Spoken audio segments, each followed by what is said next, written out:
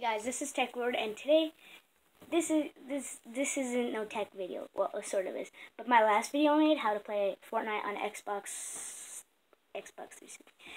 One without Xbox Live.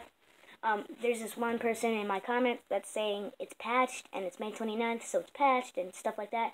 Well, it's May 29th right now, and I'll prove to you guys that it is not patched. And now I'm just waiting for it to load up. It's only halfway done. But anyways, I'm proving to you guys right now that it's not patched.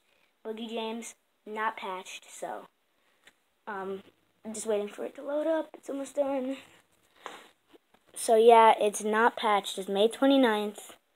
I'll even show you the date. It's not going to show the date. Well, anyways, it's May 29th. So, believe me or not, it's not patched. So, I'll do it again for you guys. Just to show him that it's not patched. It's not patched.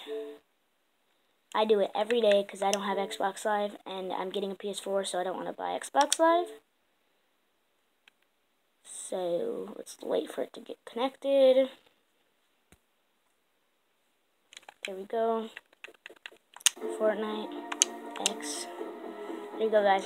See, Boogie James, this is not patched. It works for me. I don't know if it works for you, but I do this every day to play Fortnite. This is not patched, and I'll show you gameplay.